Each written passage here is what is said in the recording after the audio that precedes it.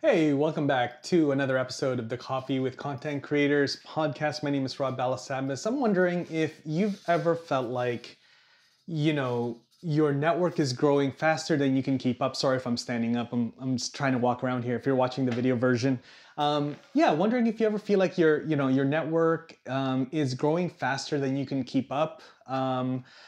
Today's virtual world, like myself, and I'm sure like you're doing a lot of Zoom calls and you're hopping on calls and to either reconnect with an old colleague, maybe somebody that you've done business with in the past, and how do you actually maintain these relationships afterwards, right? To scale them. And that's kind of what I want to talk about in this episode, and really sharing some things that I've learned recently on a conversation that I had with a colleague, and how to not just make these connections, but keep them alive and keep them actually nurtured. And so I want to share some of those things that I actually learned from my colleague recently on a call that I had with him, on a catch-up call, ironically enough. And so really want to dive into that with you today in this episode. I think we're in episode 167 or 68, I think.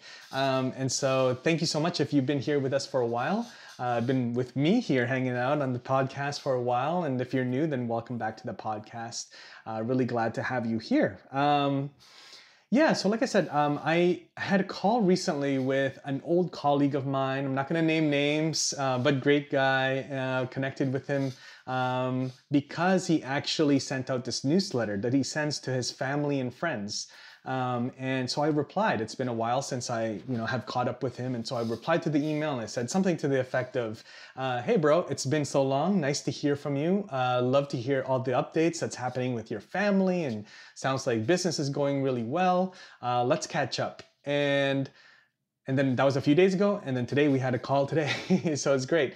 And he shared some really good advice. This is somebody that I look up to quite a fair bit in terms of his career moves and what he's done with his, on the professional side of his life. And he's also a dad like myself, and just a great guy. And so we really just talked about, sort of war stories of like, previous roles and kind of what we've been doing at different companies, and what he's up to and what I'm up to. And it was really good, like sort of the economic climate right now, our industry right now, what's happening with our industry and where things are moving and shifting. And it was a really good catch up session. And so, I thought I'd share that with you. It's really easy to kind of reach out. I find this myself. I don't know about you, but I make a point every single week to can either reconnect with, old colleagues, people I've done work with, partners, people that I've done business with in the past in our industry, and just make sure that I'm reconnecting. I'm, learning what's happening, what they're doing, share notes. But I'm also connecting with new folks, especially if you're on LinkedIn like myself. You're always connecting with somebody new, right? It just happens. And so, when there's folks out there that I want to connect with, usually we'll reach out and say, hey, we'd love to learn more about what you're working on. Would love to know, what your business focus is right now, what you guys do. I'd love to share what we do, and maybe there's some overlaps in some of those things. Now, the challenge for me, and also for my friend that I got to catch up with today, is that it's not about connecting or reconnecting with folks. It's actually then the challenge is kind of scaling the nurture after you've made that initial connection or that catch up, right? It's very easy. Sometimes if you look back, maybe even yourself, but even for me, I look back, I'm like, man, I talked to this person today.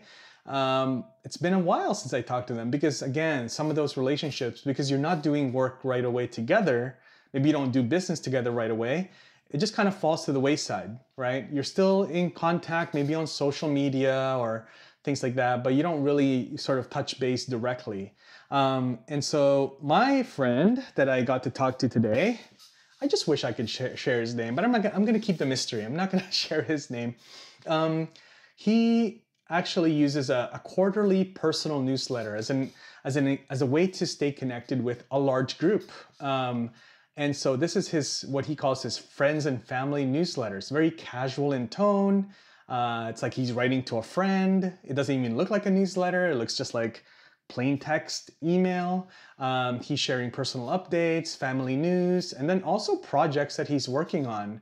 There's no hard selling or anything like that at all. It's just purely relationship nurturing. The surprising benefit though for him is that he shared with me is that it often, pretty much every single time that he sends this, he'll get referrals without even pitching or selling, right? People will just like, hey, by the way, oh, this is the kind of things you're working on. Hey, I have a friend, or like we're doing something, or like, I know somebody that, hey, my golf buddy is, actually looking for somebody just like you to kind of help him with, solving this particular challenge in their business, and you guys should connect. And so he gets referrals from from this friends and family newsletter that he sends out, which is really cool. I love the idea.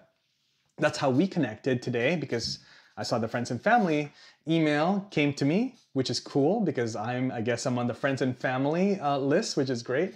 And so it really does work for him. So, it really piqued my interest. The other thing that he does is a more business-oriented newsletter. This is kind of what you would expect on a monthly basis, which is really focused it goes to his referral partners and colleagues, people he's worked with in the past, people that are referral partners that he does business with on a regular basis. He shares actionable tips or industry insights, for example, like, Black Friday, for example, is coming up. So he'll share some, ways to make sure that you're taking advantage and leveraging Black Friday as a sales event for your business. Tips on how to improve email open rates, or how to decipher, your analytics, and things like that for your paid ads, for example. And so he'll share really actionable tips. Now, this, practical value that, really keeps him in touch with his business connections, really provides them with tools that they can use or that they can share, and kind of circles back to him, right? Which is really cool. And so as I thought about this, I really love this advice. It might be something I implement, but I thought I would just share with you guys. I think the idea of a sort of friendship and business, I think it's really interesting sharing, sort of sending a mix of personal stories, but also business value, and showing your thought leadership and your expertise through a newsletter is really interesting. Having multiple types of newsletters is also really interesting. And those personal communication can really create a deeper connection with your contacts, right? With those connections that you've made, right? And so I think it's great. I think it's fantastic. The other thing that I would share when it comes to virtual networking, because the advice after sort of the conversation that we had, my friend was like, hey, you should really double down, triple down, quadruple down on networking and virtual networking. I mean, of course, also in person whenever there's opportunities, because I do get to travel quite a fair bit and go to different conferences and things like that. So there is opportunities for in-person networking, but he says definitely virtual networking, which I feel like I already do. And so I would actually love to hear from you if that's something that you do on a weekly basis. Are you connecting with new folks in your industry, or people that are maybe complementary to you, complementary services that could be potential business partners or referral partners or collaboration partners, co-marketing partners, people that you can work with, referral partners, that sort of thing. And so are you using those? Are you doing that? Are you doing video calls, or maybe sending out regular messages, catch-up messages? Do you use a CRM, something like Pipedrive, or, another tool similar to that to then keep track of all of your different, connections? Really curious if that's something that you do. I think it's something that you can, this is something that is important to you, especially if you have a service-based business. If you do coaching, consulting, I think this is really important, that you do have a scalable networking plan, where you might, just some things to think about is scheduling, catch-up calls or virtual coffees regularly with your key connections, sending personal or business newsletters, right? Just like I was talking about here, to update your network and really stay visible and top of mind.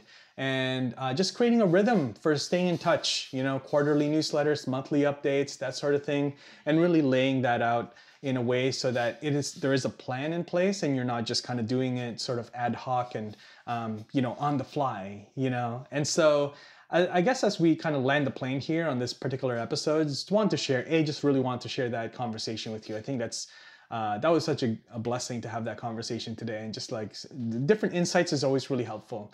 And hopefully my friend here I'll invite him to the podcast so you guys can actually meet him. So a ton of wisdom when it comes to marketing. He's probably one of the smartest marketers I know.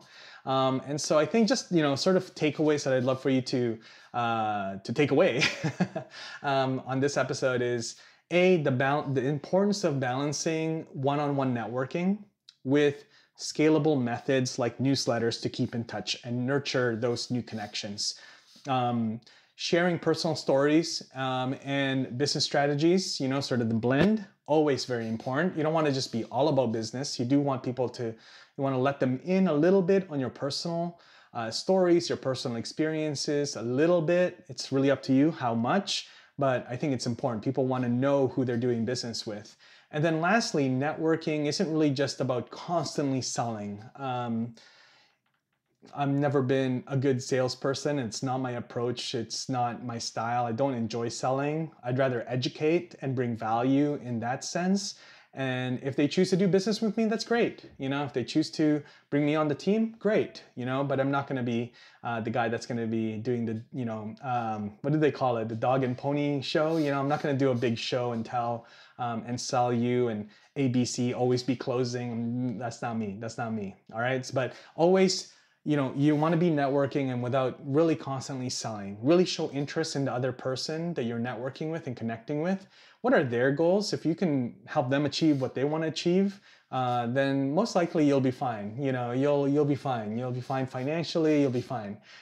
So it's really about staying connected, sharing value, and building trust over time. Right. So I guess my challenge to you is to reconnect with somebody from your network today, tomorrow, okay? Depending on when you're listening to this episode, if it's already almost bedtime, do it tomorrow.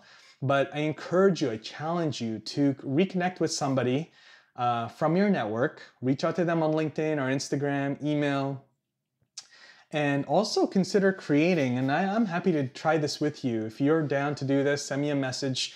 Creating your own quarterly personal or business-oriented newsletter, friends and family newsletter, whether it's monthly, every 2 months, quarterly. I think it's a great idea. It's a great idea. So that's my challenge to you.